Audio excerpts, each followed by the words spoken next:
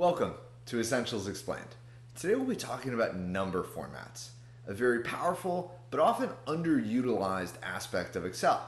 If you enjoy this content, please like and subscribe, and let's jump into the content.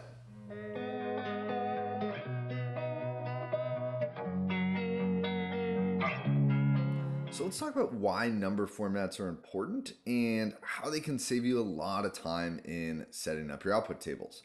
Here we have a basic table with 3 years of data from 2020 to 2022. We have 4 fruit categories: apples, bananas, cherries, dates, 2 states, California and Oregon, and then a revenue column for each one of those rows. Let's say we wanted to summarize our different fruit categories. So we don't care about the delineation between states, but what we do care about are the years and the fruit categories. So I can pretty easily do this with some ifs. I can copy this column. I can remove duplicates, leaving my 4 categories. I can grab my year, and let's say I just want to do the same thing. I can paste this in. Alt-AM will remove duplicates. I actually just want to continue with my current selection. I want just column G. Now I just have my distinct numbers. I copy this. Let's say I paste special, transpose. So E in paste special will transpose your data for you. I'll just make that bold and italic and maybe a gray so I can see it. And then within my table, I'm going to use the sum ifs equals sum ifs. What's my sum range? That's my revenue column. Lock that in place. My first criteria range, I will use the fruit category. So highlight the fruit column, lock that in place, and then highlight my first criteria, lock that in the column, leave the row relative. Criteria range 2 will be my year, lock that in place, and then highlight my year in my lookup table. Leave the column flexible, leave the row in place. So let me just change that formatting. I'll drag that over and then drag that down. And so let's just do a quick check. Maybe I'll add a total column, and if I do equal sum, I can check this pretty quick. And the easiest way I would actually do to check this is just check that all 3 of these totals equal the total of my raw data. That's fine. This won't always work for you. Maybe you'll only have 1 category in there. But for the most part, this is a pretty clever way just to get a quick check.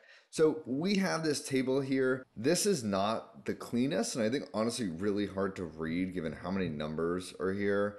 Like if you look at some of these totals, like looking within cherries, you can see you care that it's 16.1 million, but you probably don't really care that it has $351. That number isn't super important given the order of magnitude these numbers are. So what you probably want to do for an output table is put this in different units. One way you could do this is just recreate this table and come up here, and I'll tell you this is how I used to do it, and grab this number and maybe divide it by 1,000,000. Maybe you want to have 1 decimal place. This, paste special formulas, Control-Alt-VF will give you formulas. If you make all of these 1 decimal place, you can now see you have your numbers in millions, right? So maybe you want to call this, revenue, dollar, USD, millions. And so for some people that will be fine. And you can pretty clearly see in this title, we've called out that it's millions. It works, right? Our total's different, but if I want to double check it, I could still do sum of this multiplied by 1,000,000 minus sum of this table, and it's fine. And so maybe you want to make it a little bit more clear that this is in millions. Maybe this isn't good enough for you, and maybe you want to make it more clear that this is $. What some people do, and candidly what I used to do, was just concatenate this. And so you can either use the concatenate formula, or I'll just show this with ampersands just so you get an idea of a different way to do it.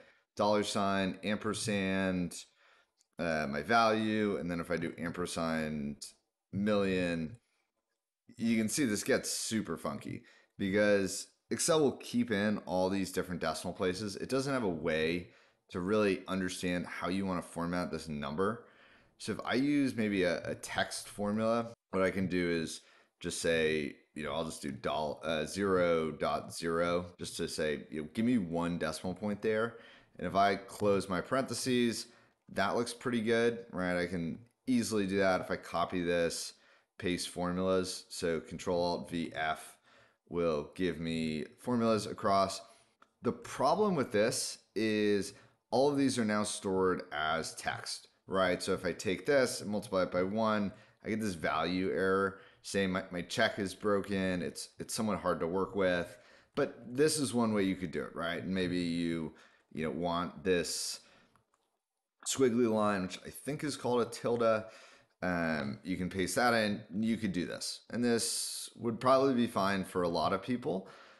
But what I'm going to tell you is there's a much simpler way to do this, which is just adjust your number formats and make sure you know how to use them. So I built this down here. What I'm actually prefer to do is just highlight all of these cells and go to Control 1. And so we can go through a bunch of these. What I would do is go up here to Custom. Maybe I'll actually just grab one. So grab this just to make it easy. What I want is I want a $sign, right? So $sign in front. If I want a tilde, I can do that with quotation marks, tilde.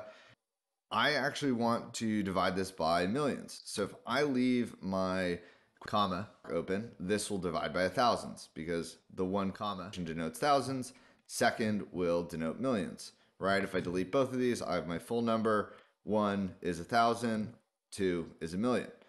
Let's say I want that decimal point. I can press decimal point 0 and it will show me the decimal point behind my millionth. I can then use quotation mark, M, close my quotation mark, and that will give me the same exact answer, but now this is still stored as a number, and most importantly, I actually haven't changed these numbers, right? So you can see my check still works. I'm still referencing this full number range, which is 120 million roughly, and this number still ties because this number isn't different. If I copy this and paste value, you can see I still have 35 or 36 million here. Where here, this actually doesn't denote anything. If I wanted to get these numbers out of here, what I'd have to do is maybe I could just copy this and paste value, and then I have this, and I could find and replace tilde $sign. Probably figure out some way to do it, but not best practice. And I would always recommend use this approach. It's going to be much easier. It's going to save you a step of building a separate table, and it's going to give you much more flexibility in working with your numbers. If you're interested in understanding more about number formats and seeing more examples about how to tactically utilize them in an Excel workbook, please check out the next video in our series linked here. Otherwise, thank you for joining us at Essentials Explained, and comment any questions or feedback below.